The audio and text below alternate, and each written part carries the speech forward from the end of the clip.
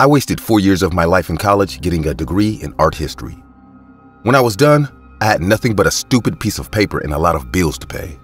I had been looking for a job for the past 2 years, but everything I tried to do just kept failing. I eventually got a job at the local supermarket, but with the measly pay, I was basically living from paycheck to paycheck. It didn't take long before I raked up a huge credit card debt, and I knew I had to do something fast to get myself out of the situation. I remembered my college days, and I recalled a few of my friends who had dropped out because they had all found a very lucrative side hustle. They tried to hide it, but I knew they had all become cam girls. I frowned on it at the time, but being in my current situation, I was willing to consider anything. I began to do some research on how to get into it, but the deeper I dug, the more I realized why I was so against it at the time.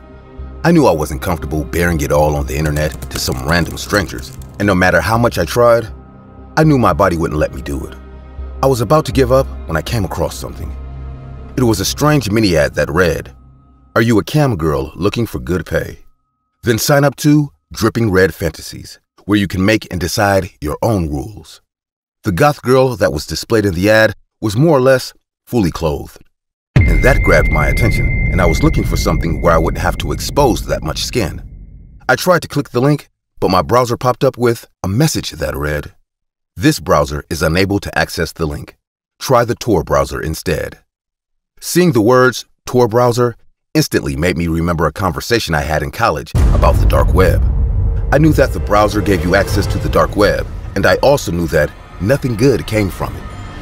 The numerous horrific stories spoke for themselves, and everything in my body screamed at me not to do it.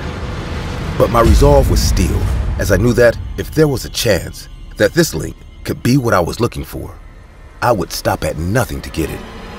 So I installed the Tor browser and clicked on the link. I was taken to a website called Dripping Red Fantasies, and I was presented with a lot of odd videos. I played one of them, and I watched a girl who again was more or less fully clothed get out a needle. She pierced her skin, and I watched her blood trickle down her body. This repeated several times, and I noticed that she wasn't piercing any vital places.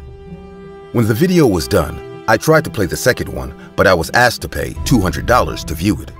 As I kept browsing through the website, I realized that the other videos were more or less similar as they all involved blood. I saw another one where a girl drenched herself in a gallon of fake blood while she talked in a flirtatious way to the audience.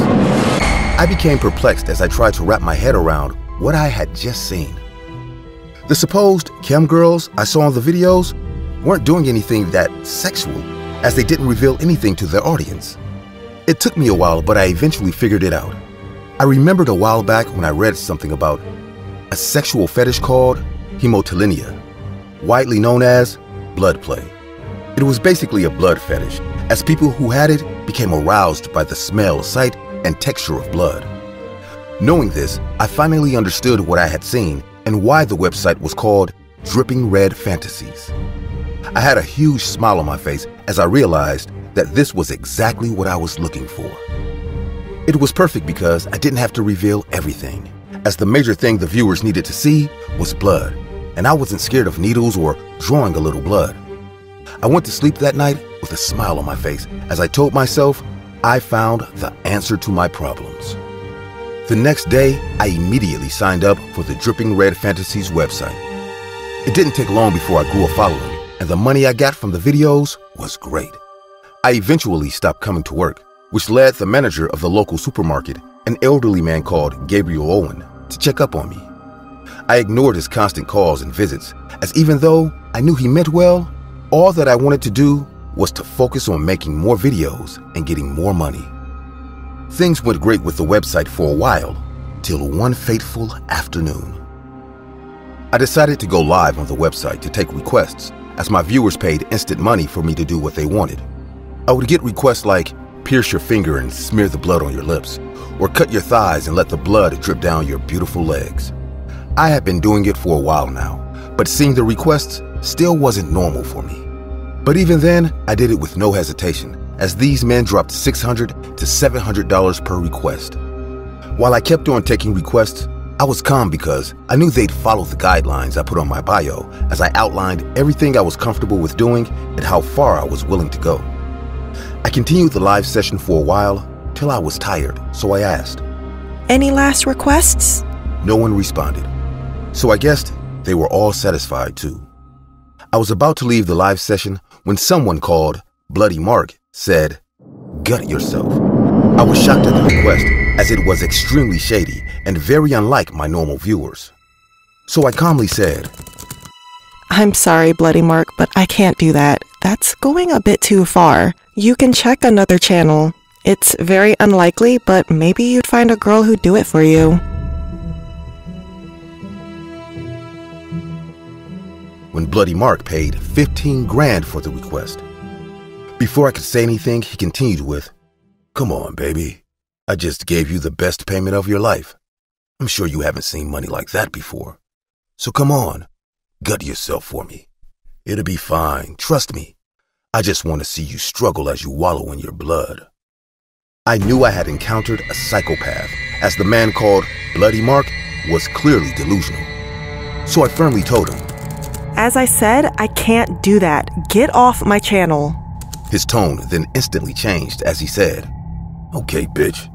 I didn't think you'd chicken out after all that money, but I guess you're just a dumb whore. Send me back my cash so I'd find a more competent woman to do it."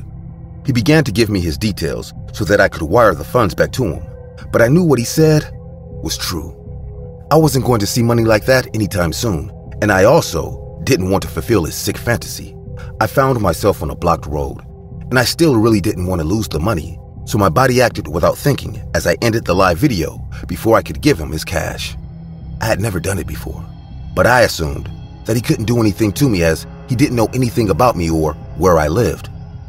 I also thought to myself that with the huge amount of cash he gave me, I didn't have to keep being a cam girl on the dripping red fantasies. So I deleted my account and I went to bed that night thinking of the endless possibilities I could do with the money. I don't know why, but I didn't feel guilty that I stole 15 grand from that Bloody Mark, as I told myself that he was a messed up person who deserved it. And if he could drop that amount of money on a random cam girl, he probably had a lot of it. A few days went by and nothing really happened. I had almost forgotten about the whole ordeal till one fateful day. It was on a Tuesday and I had just come back from grocery shopping. As I was putting things away in the fridge, I felt strong hands grip my neck and mouth. Within seconds, I was violently thrown to the floor. I looked over me in terror to see a huge man looming over me. He had a sick grin plastered on his face as he said, "I finally found you, you stupid bitch." I froze in fear as I knew exactly who the voice belonged to. Bloody Mark? I stuttered. The man then said, "Guess you are not as dumb as you look." I was paralyzed with fear as I wondered how he found me. I watched him take out a jagged knife from his pocket as he began to get closer. Out of fear for my life, I said the first thing that came to my mind as I stuttered the words, I'm sorry for what I did. I still have your money. I haven't used much of it, so please put the knife away and we could talk about this like adults. He laughed and responded with, "Adults? You're nothing but a useless thief. You denied my request and then stole from me. I'm sure you thought you'd get away with it, but no one gets away from Bloody Mark." As my heart raced, I began to stutter. Please, I have your money. I'm sorry for stealing from you. I'd give it back. That's when he said, "Seeing as you took it by force, that money is yours now. I'm not here for that. I'm here to get my money's worth as my last request wasn't fulfilled. So I decided to come and fulfill it by force." I then watched in horror as he drove the knife into me. I instantly felt the blade inside of me as immeasurable pain began to ripple through my body. As my blood spilled out, I watched him dip his hands into the small pool of blood like an ecstatic toddler and rub the blood over his face. The scene was morbid as I watched him get more and more excited. He began to touch himself while he watched me die. As I laid there bleeding out, I tried to scream, but I knew it was hopeless as no one was near enough to hear me. The world around me became dark as I thought this was it for me. Nothing but regret filled me as I told myself that if I had just kept my normal job and been content, none of this would have happened. I had become obsessed with the thrill of making that much money, and it turned me into a thief, and now I was paying the price for that. My eyes began to close when I heard a loud thunk sound. I saw Bloody Mark fall to the floor with a gash on his head as I heard a voice say, "Sally, are you all right?" But before I could make out the face, I blacked out. I woke up in the hospital, surrounded by my family. The cops shortly entered my room and asked me questions, and I told them everything that happened. When the questioning was over, I remember asking who saved my life, and I was told it was my former boss, Gabriel Owen, who had called the police. The police officer told me, he said he was going to check on you as he normally did, and upon seeing the scene, he reacted quickly as he struck your assailant and saved your life. After hearing that, I felt my eyes tear up as I began to cry my heart out. It's been 2 years since this incident. The man called Bloody Mark, whose real name was Mark Jones, was imprisoned for attempted murder. I was also charged with grand theft, as I did steal a large sum of money. The funds were seized, and my lawyer managed to keep the sentence to 1 year of community service by convincing the jury to take in consideration that I was attacked and almost killed. He also told them that I was completely willing to give back the stolen funds. When I was done with my service, I went back to my former job at the local supermarket to work with a man who saved my life. My parents began to support me so that I wouldn't have to do anything like that again. Even though I wasn't getting as much money as before, I was content because I realized that, like everyone else, I was once obsessed with getting fast money, and I let it consume me and ruin my life. But now I've learned to take things slow and cherish the better things in life, as I experienced firsthand why many people say money is the root of all evil.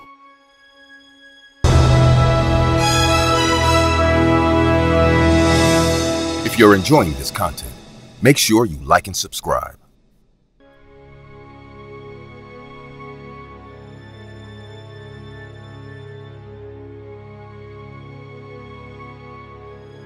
My name's Ethan. I'm 26, and I love the internet. It's vast, almost as big as the real world.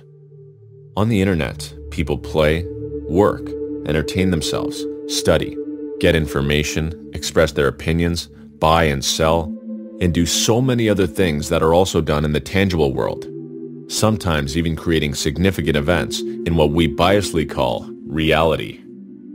However, like any large and complex space, the internet has its dark alleys, its forbidden passages. I'm referring to the deep web. This is the hidden face of the internet, the massive iceberg of which we barely know the tip that emerges above the waters. Most people are unaware of it, but the deep web represents about 90% of the information in cyberspace. Ever since I learned that the deep web existed, I wanted to get to know it and dive into its murky waters. I had my fears, but my curiosity was much more significant, and after a while of thinking about it, I decided to at least take a little look. I started by entering directly to level 3. Here begins what is forbidden on the official web. Pages whose characters are randomly dropped. Pages that cannot be displayed in search engines, and that you cannot see even if you copy the entire link and paste it in the address bar. In this level, there are strange, disturbing, or simply useless things. Webs abandoned for more than 13 years. Materials that by copyright are not found in the official web, or were found, but are no longer there. Markets of weapons, drugs, instructions on how to make bombs and other things that lend themselves to the illegal, and videos and photos of murders. It was already said that in the previous level, there was solid gore material, but here, there are live murders, assassins, and even trade in human organs. As the hours passed, I started getting bored and advanced to the next level. If in the previous story there were compromising things for governments, in this level, there are military secrets and the most lurid and inhumane state projects. Here, you will know what missile that countries are hiding is, what cybernetic weapons are hidden, and who has the most lethal biological weapons, things like that. I entered out of curiosity to one of the famous Red Room videos, and I saw how they murdered a young man of no more than 20 years old. The boy was begging for mercy with all his strength, told them that he had family waiting for him, that he never did wrong to anyone. Before murdering him, They sent a poll to the viewers asking them if they should let him live, to which I voted yes. Unfortunately, the rest of the viewers disagreed with me, so the man moved forward again and opened the young man's neck with a precise and quick movement. The camera zoomed in on his gaze as he made a futile attempt to cover his wound by lowering his neck. So, as quickly as it started, the show was over. The lights were turned off, while some men came in to clean up to prepare for the next show. I felt like throwing up and decided to leave as quickly as possible. I wanted to advance to the next level, where there were no more murders, but state secrets and information that people would never know. It took me a long time to get in, but when I finally got in, I understood why everyone stayed in the lower levels. As soon as I logged in, my PC restarted by itself without anything weird popping up on the screen or the power going out. When the reboot process was finally complete, I saw that my hard drive had been wiped. On the entire desktop, there was only one file from the notes blog, placed right in the center of the screen, as if to make me notice it. I opened it. Its message was brief, blunt, and somewhat threatening. Don't do it again. I got so scared that I didn't enter the deep web for several days. In that time, I reinstalled a few things to a backup I had of my data. I thought that was the worst of it, that losing all my data was the most significant punishment I could suffer. I was wrong. A few days later, my curiosity got the better of me, and I logged into Tor and entered the first deep web forum I could find. Of course, I wasn't even at an advanced level yet, but my PC restarted by itself, and the data was deleted again. Although now, there was no message on the desktop. Was I banned from the deep web from my computer forever? 20 minutes after the reboot and formatting, I knew better. The doorbell rang. I asked who it was from the door's phone, and no one answered. Then, I went down to the front door of the building, but no one was there. Only an envelope was waiting for me, just under the door. It had no return address, addressee, or anything written on it, although I sensed it was for me. I went back upstairs to my apartment, went into my room, and just there, opened the envelope once I was sitting on my red carpet. Ethan, this is not a game. Don't do it again. Don't make us come after you. As I read it, my hands began to shake, and tears slipped down my cheeks. Whoever they were, they knew who I was, where I lived, what I did, and when. To top it off, next to the message was a picture of me taken with my webcam. Next to it, pictures of my family, my friends, even my little sister who was still in kindergarten. In an act of desperation, I grabbed the phone and dialed the police number. I had no idea what to say to them when they answered. Deep inside, I knew there was nothing they could do. But before I answered, I saw through the computer's reflection a hooded man with his face covered coming right at me. When I turned around to defend myself, it was too late. The man grabbed my head and began slamming it against my keyboard. As he did so, I heard his voice, distorted by a device, telling me, "I told you, this is not a game." I was still dizzy and thought about mustering all my strength to get away. But suddenly, I felt a cold prick in my arm. A few seconds later, I became very sleepy, and surrendering to whatever they had injected me with, I closed my eyes. When I woke up, my house was in perfect condition, but something was wrong with the computer. It wouldn't turn on. After checking in, I noticed that it was missing the hard drive, video card, processor, and RAM. The man who had visited me had taken the most expensive components and had rendered it useless. But at the time, I didn't care. I was so terrified that week. I asked at work to be transferred to another city. I never entered the deep web again, and I don't think I will ever try it again, no matter where I am in the world.